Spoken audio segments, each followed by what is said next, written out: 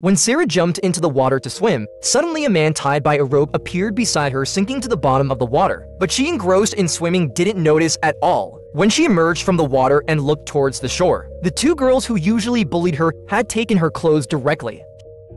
She prayed for her friend Claudia to help her, but what she got was betrayal. As Claudia hurriedly left, she took Sara's last towel with her. Panicked, Sara hurriedly swam towards the shore. She knew very well that hoping they would return her things was definitely impossible, and this place was far from home. Taking advantage of the sparse crowd in the middle of the day, Sara could walk along the main road in her swimsuit. Unexpectedly, just as she had not walked far, a car came from behind. The young people in the car recognized Sara and honked at her, urging her on and mocking Sara as a pig. They even stopped the car, hugged and kissed Sara. After this incident, Sara endured humiliation. To avoid such a situation happening again, she chose a small path back home. But after running a few steps, she found a white car parked ahead. As she cautiously passed by, suddenly a girl slowly climbed out from behind the car. The girl was none other than Macca, who had just bullied her, her head covered in blood and struggling to breathe. A man emerged from behind and pulled her up. Then Sara heard the sound of a car door closing. As the car started and passed by Sara, the driver just glanced at her and continued driving. The car accidentally stalled in place. Suddenly, a blooded hand slapped against the window. Seeing the rings and bracelets on the hand, Sara immediately recognized the person inside as Claudia. The driver stared at her intently through the rearview mirror, and Claudia, locked inside the car, also saw Sara. She pounded on the glass seeking help.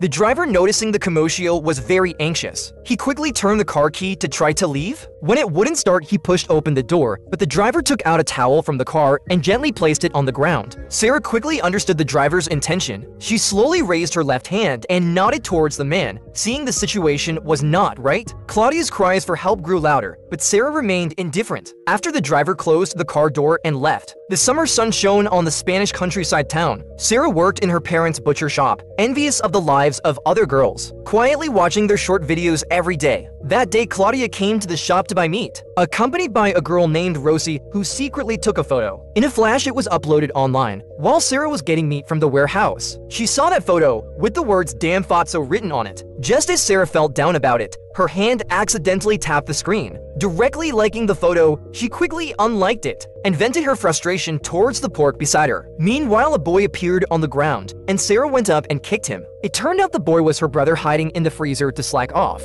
Claudia came out of the butcher shop fiddling with her bracelet, while her boyfriend Pedro rode a motorcycle, enjoying the breeze. Passing by the natural swimming pool in the town, there was a white car parked nearby, and the driver was cooling off by the poolside. He just glanced at the waitress a little longer, only to be reprimanded by the man in front of him. Little did he know that the man would be drowned by the driver later on, every noon when the crowds dispersed. After Sara's mother fell asleep, she would put on her small backpack and walk to the swimming pool, listening to music. Passing by the police station on the way, she was startled by a police dog. Sara liked swimming when there were few people around, and noon was the best time for that. Just as she was about to get into the water, suddenly a man emerged from the surface. Scaring Sara directly, he floated on the water without moving, staring at Sara with his eyes. Then the sound of a girl's voice from a distance interrupted them. Macca and her two friends saw Sara coming to swim and started their usual mockery, cursing Sara for being fat all over and teasing her for having a boyfriend without telling them. Without caring whether the man minded or not, they would soon regret their actions. To avoid Macca's vulgar words, Sara hid in the water. When she surfaced again, the driver had already left the pool. Suddenly, a fishing net caught her head, and Macca and her friends came to the shore to continue bullying her. Sara struggled to push away the fishing net, but Macca easily pulled it back. Through the fishing net, Sara saw the white car leaving the bridge. She began to seek help from her friend Claudia, but Claudia not only didn't help, but also took out her phone to record the moment. Sara could only push away the fishing net and dive into the water. Then the scene from the beginning happened. The driver, because of a man's words, drowned him in the water and incidentally kidnapped the waitress. For some reason, the driver felt sympathy for chubby Sara, so he helped her solve 3 troubles. Sara, still shaken by the departing car, picked up the towel, draped it over herself, and returned to the main road, passing by the police station. An officer noticed Sara's odd behavior and loudly asked what was wrong. Sara, afraid to answer, quickened her pace. Back home, afraid to disturb her parents, she hurriedly ran upstairs. While going upstairs, she accidentally knocked over a photo frame showing herself and her father hunting. Sara took a hot shower, but Claudia's cries for help in the car lingered in her mind. Her nervousness blocked out all external sounds until her mother opened the bathroom door, interrupting her. Her mother was always strict with her. Without asking the reason, she ordered her daughter to quickly go help in the shop. In her bedroom, Sara took out her box containing her favorite sweet bread. Then she opened her laptop and looked at the photo taken by those girls in the morning and their unfriendly comments. Sara cursed them bitterly and decided to conceal the truth of the matter, but her backpack had been taken by the three of them, and she needed to find an opportunity to get it back. Just as she arrived at the convenience store to buy something, the bracelet on her right hand caught her attention. She found a pair of scissors, cut it off, and threw it on the ground. A man appeared behind her and picked it up. Sara enjoyed her newly bought lollipop, but didn't notice the white car appearing nearby. She walked a few steps and then stopped. The street was crowded with people discussing the incident at the swimming pool. Knowing that Sara went to the swimming pool every day, her mother took her to the scene as soon as she heard about the incident. On the way there, the white car followed closely behind. Sara looked out through the glass and saw the swimming pool surrounded by caution tape. When she learned that a man's body had been retrieved, Sara vomited on the spot. Her mother, fearing her child might get infected, quickly confessed to the cops. Sara, feeling guilty, couldn't admit that she had been to the pool at noon and could only lie that she had gone swimming by the river. She angrily shouted at her mother, saying that others mocked her for looking like a pig and her mother did nothing. Her mother was surprised to see her daughter's condition and resolved to help her get out of trouble after getting off the car. Then her mother prepared a sumptuous dinner, but only gave her daughter a portion of vegetable salad, deciding that she should start losing weight from now on. The family was surprised to learn that their neighbor Claudia had been bullying Sara. Just then, Claudia's mother, unable to contact her daughter, came to ask Sara if she knew Claudia's whereabouts. Sara's mother, straightforward as always, exposed everything about Claudia and her friends bullying Sara and directly kicked her out. At this moment, Sara also realized something, that her phone was left in her backpack, so she secretly took her father's phone and rushed to the road where the incident happened. As Sara dialed the phone and searched, she quickly discovered some suspicious traces. She picked up something from the ground, which turned out to be a girl's nail. Suddenly, she heard a ringing sound behind her, and turning around, she found it was a lost bull. Thankfully, it was a false alarm. Following the bloodstains, Sara continued searching and gradually heard the ringtone of her phone. Under a small flashlight, Sara found her backpack. Just as she curiously looked at the flashlight, suddenly lights lit up behind her, and it turned out the driver had been following her closely. Sara was terrified. Both of them stared at each other in silence. In the distance, the sound of a car driving could be heard. The driver, noticing the situation, grabbed Sara's hand, kicked off the nearby light, and walked into the darkness. Led by Claudia's mother, the parents found the location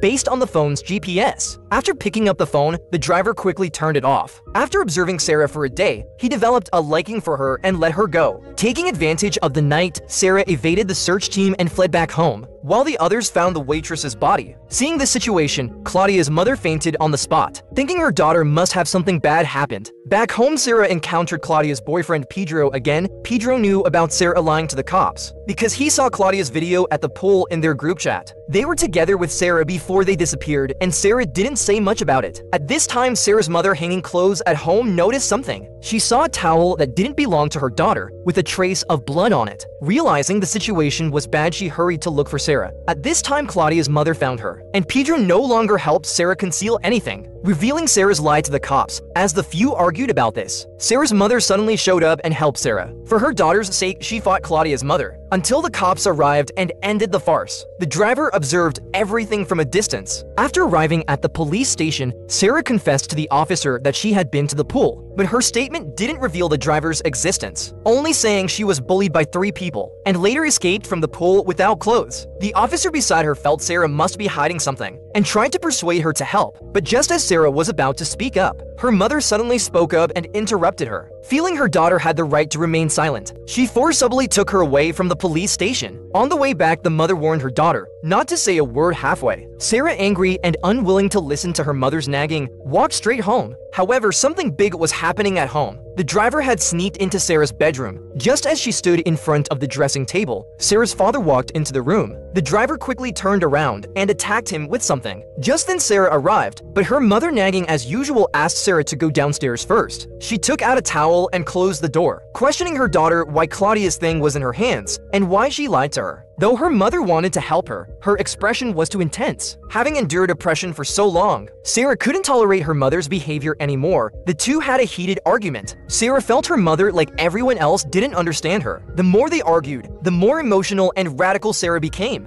Eventually, she shouted that she wished everyone was dead. Hearing this, her mother couldn't take it anymore. Just as she raised her hand, a big hand grabbed her arm. But then came a heavy blow from the driver. Suddenly, there was a noise from upstairs. It turned out that Sara's brother had woken up and needed to use the toilet. He called for his mother to bring him some toilet paper, but the driver made a gesture to Sara to keep quiet, seeing the child still talking. He took out a knife ready to go upstairs. Thankfully, Sara stopped him in time and shook her head towards the driver. Unexpectedly, the driver obediently put away the knife and took a shotgun. Sara wanted to take another look at her mother, but the driver pulled her away.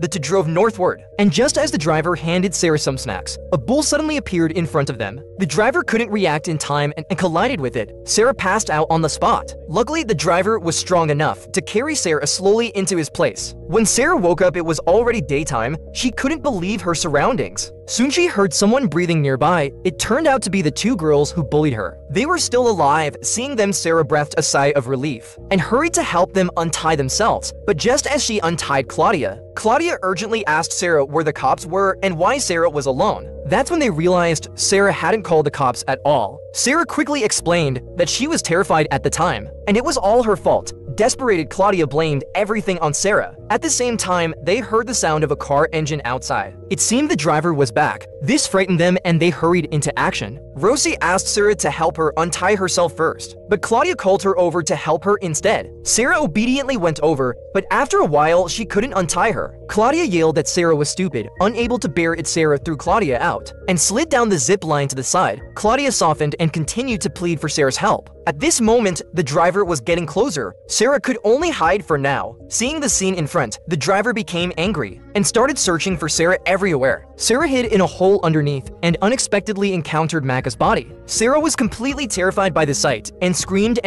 frantically. The driver hugged her tightly and comforted the panicked Sara. But the next moment, he handed her a knife. The driver felt that Sara's time of being bullied was over and that they deserved to taste being bullied. Sara, however, turned her body around and aimed the knife at the driver behind her. After a fight, the driver fell into a pool of blood. Then Sara picked up her own shotgun. Rosie didn't understand what was happening and quickly asked Sara what she was going to do. Sara turned around and fired a shot. When she raised the shotgun again, her target was Claudia, who had lost a hand. Claudia begged Sara to spare her life and promised never to speak recklessly again. But Sara pulled the trigger without hesitation. She dropped the shotgun and walked silently towards the door. Suddenly, Claudia struggled to get up, and Rosie began to untie herself. In the glow of the setting sun, barefoot Sara set off on the road home again. After this ordeal, Sara abandoned her previous timidity and self-doubt and became even more firm and confident.